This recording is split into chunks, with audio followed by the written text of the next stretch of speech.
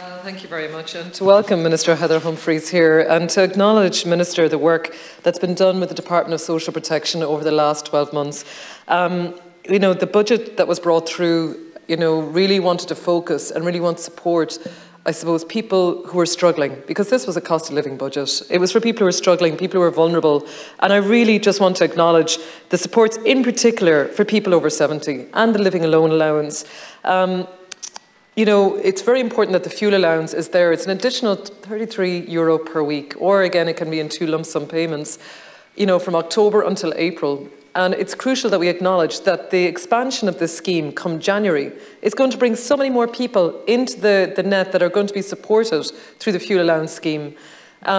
It's crucial that we acknowledge that those people, for example, a single person over 70 living on their own could have €500 coming in. Potentially they have a pension if they worked in the UK.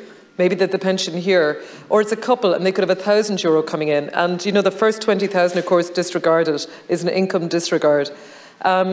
I do believe that every little bit helps. And of course, like another famous ad, but every little bit does help because, people are trying to make every euro go further.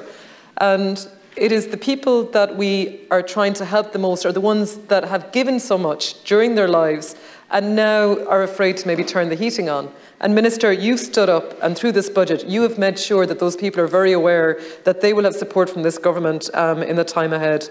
I really also want to acknowledge that the supports that you put in place and the lump sum payments are the way that the government have looked to make sure that the payments will benefit people immediately, that those immediate payments came right into their accounts. They're seeing it through the electricity credits that we're seeing, through the lump sum payments here with living alone, the disability payment, the double payments that we've seen with child payments as well. I mean, it's just, I think families have been grateful to see this coming to them over the last number of months.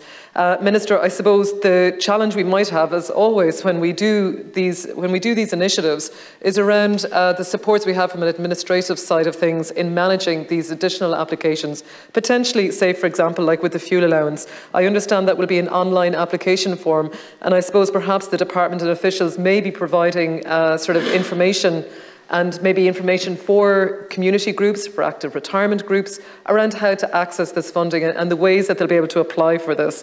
Minister, I know that in some of the information that you provided us with as well, that you're extending the Jobs Plus scheme. Again, I think this is really important. In the area that I'm in, the schemes already that we have, like the community employment scheme, are ways really that people can re-engage in community work. There are so many volunteers, like in my own area in Ballinasloe, across Roscommon, you see so many people that get involved with local community groups and give time. And we talk about the essence of volunteering being part of what makes small towns really great.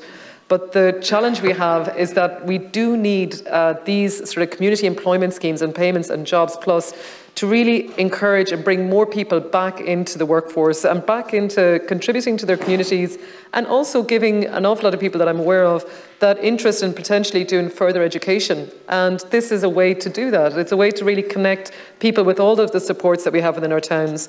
Minister, I suppose, the year ahead is going to be a difficult year. Like, we know that there are going to still be a lot of challenges in the months ahead for us.